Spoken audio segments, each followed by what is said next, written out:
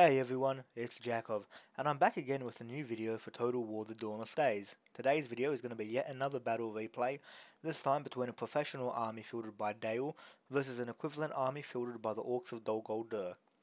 With that said, let's get it started. We're going to put the battle into slow motion however, so we can check out the units first. Looking at the looking at the Dale force I should say, where is their general unit? Here it is. The Dalian force is led by a unit of Bardings, the Bardings being an elite bowman unit fielded by the faction, and I felt it made sense that a professional army of Dale would have a bowman unit as a general, given that the Dalian faction is famous for being fielded mostly of bowmen. Then, for the rest of their front line, they've got the Marksmen of Dale, which is like their standard professional bow infantry, got a couple units of them.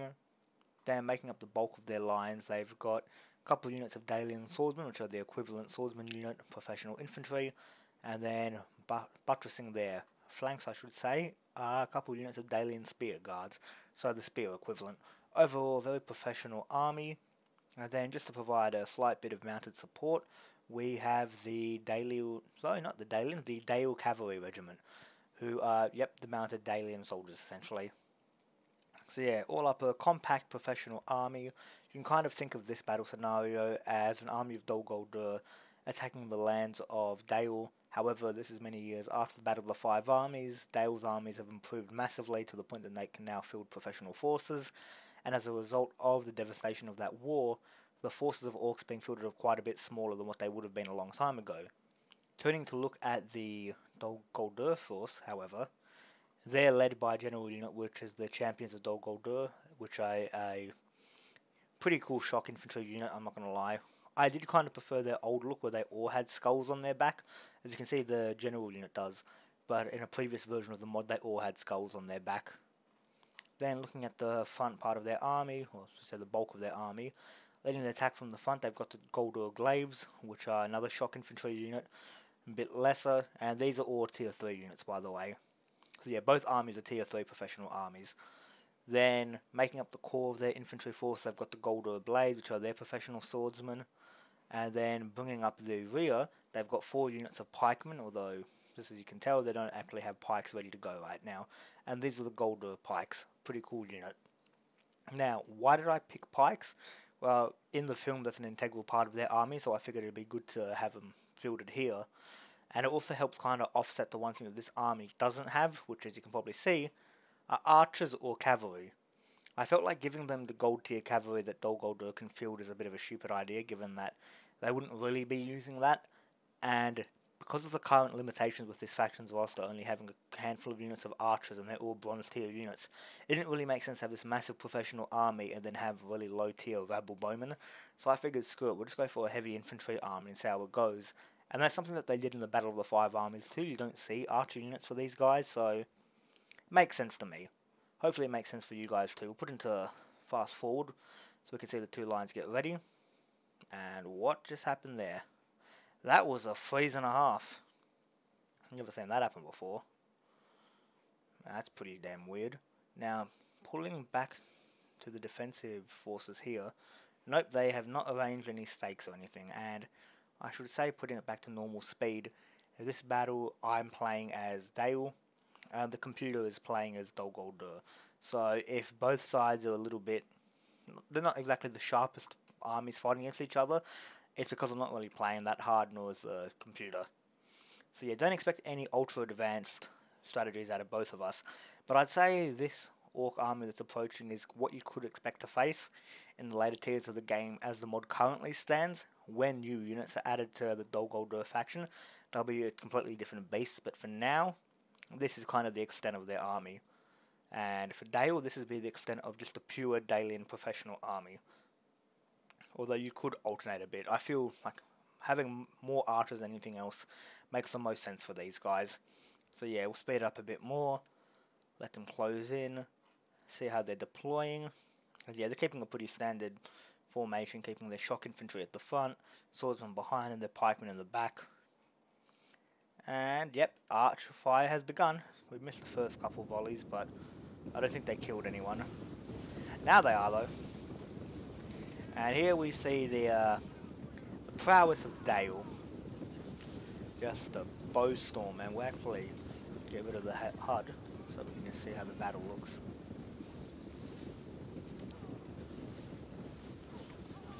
Good God, they are being torn apart.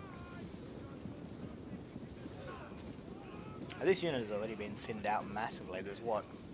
They've lost how many soldiers? 70 there. Put into slow motion as they approach.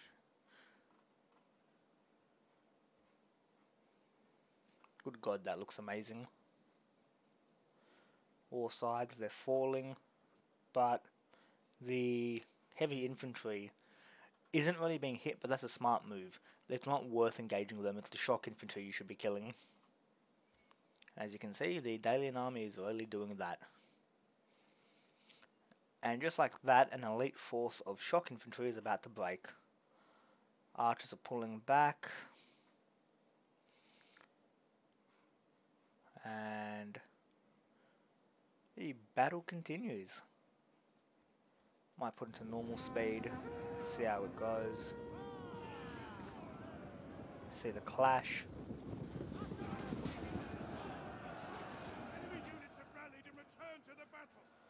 Even their blades have actually taken a handful of damage. I didn't expect that.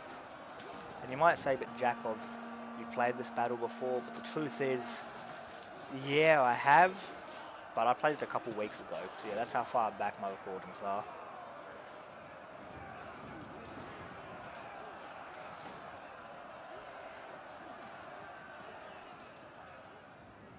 Pikemen are deploying around the side, which, you know, is both smart. I'd say it's a smarter move than anything else. Wheeling around. If I was them, I would not chase after the bowmen. However, I'd immediately engage with the spearmen on the rear. And here you can see the size disparity between orcs and men. Though these are fairly large orcs, all things considered.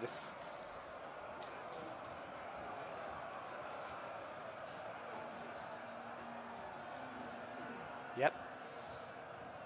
Now they've just left themselves in the middle of a crossfire. They're going to get ready to attack, but now they've turned their back to the archers, which means they're still highly vulnerable to attack. Now they just broke... Oh, no, Guldur blades. I thought they were pikemen for a second out of formation. And they've engaged with the marksmen, who they definitely have an edge over. However, if you look over here, Dale has deployed its cavalry, who have already launched one shock charge, and right into the back of pikemen. This is going to be nasty.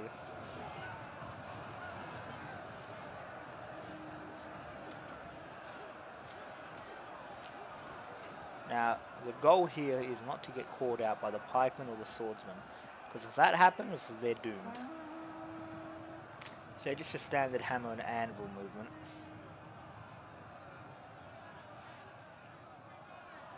Looking at the balance of power, the orcs outnumber them about 2 to 1. Now the battle is slowly beginning to shift in Dale's favour. These archers are... they're losing, but they're buying time for the other bowmen to annihilate these guys. And good God, the ground is turned red with blood. Cavalry is getting ready now. So just by moving around, it's holding back enemy forces, which is very useful. And good God, those shields look amazing when they glint in the sun. But yeah, you don't even have to engage to tie down enemy forces. On this side, the line is becoming a bit... not much of a line, but still. The forces of Dol Guldur have deployed their general. And... that was a brutal kill right there. This is going to be horrible for them. I mean, it is good to finish off broken units just to make sure they don't return. Especially if you can still have the ability to turn around and smack into the flank, which they're going to do right now.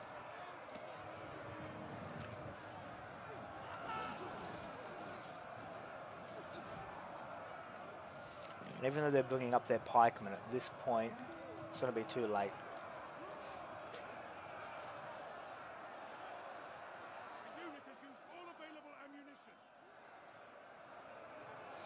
And just like that, that archer unit has survived and broken just about everything else. This unit is now getting thrown into the battle because they've run out of ammunition. If I was smarter, I honestly probably should have swung them around here to hit him in the flank, but you know, you live and you learn.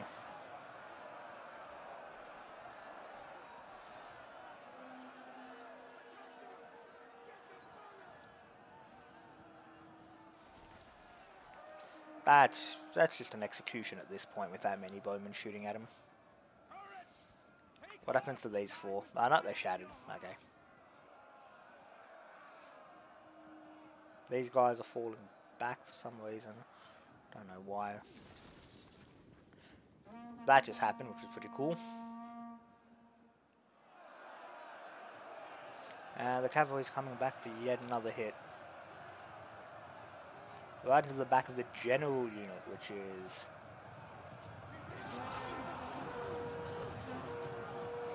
Yep, that's a nasty little tactic. And here we see just how devastating shock cavalry can be. Yeah, they can't stay engaged as long as your regular cavalry, the melee cavalry, but even so, they're devastating.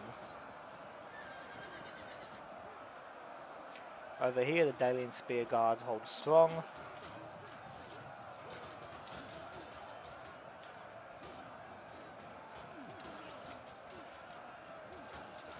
Even if the Guldur glaives are more than effective against them. Horsemen have pulled out. Smart move. General has broken, which is most definitely not a good thing. And the balance of power, I should say, is now in favour of the men of Dale.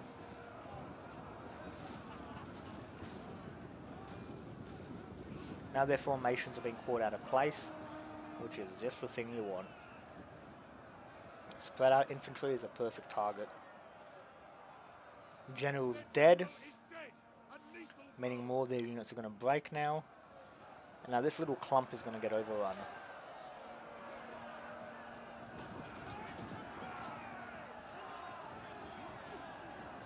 I'm not going to lie, this Dalian spear guard unit is indomitable. Yeah, spear guard, that's right.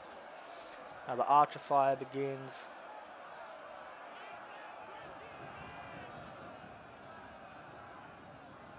Just like that, a unit broke, and all that's left of the pikemen are fighting out of formation.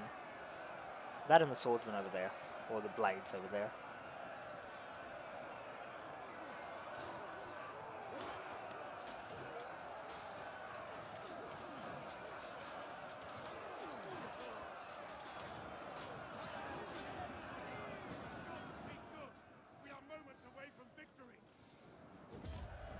And there we have it, a heroic victory for the forces of Dale, showing off for just how well a professional army can do even against another professional army, as long as you pick the right army composition. In this case, Dol Guldur had pikemen, which were a perfect counter for the limited cavalry that Dale was fielding. However, by using the cavalry correctly, the Dalian forces were able to overcome their opponents. So here we have it, looking at the units at the end of the battle, and just by looking at the casualty rate, you can see that the Dalian army suffered way less than the forces of Dol Guldur. And in fact, just by looking at the units themselves, you can see how far better the Dale forces went. So looking at the general unit, you got about 73 kills, which wasn't that much, but then again, didn't really engage much in battle either. 62, that's a bit 124 kills for the swordsman unit, that's pretty good. 90 kills for the spear guard, it's not too bad. 107, that's actually pretty good given that spearmen aren't really killers on the battlefield. 81 for this archer unit, which suffered quite a bit. That's the one I think that engaged in melee. That's not too bad. 275 and 267, that's amazing for these guys. But the real killer, of course, was the Dale Cavalry Regiment, which got over 530 kills. So these guys did amazing. These three units were the MVPs of the battle. Looking at Dol Guldur's forces, the only one that I reckon really did any damage at all was this unit of Guldur Glaives, which got 82 kills. The rest did really mediocre. I mean, this one only got 1 kill. It's got 6 kills. You can see their forces did pretty piss poorly as far as I'm concerned. So there we have it, people. Yet another battle replay between two army builds you could be expected to see in the game.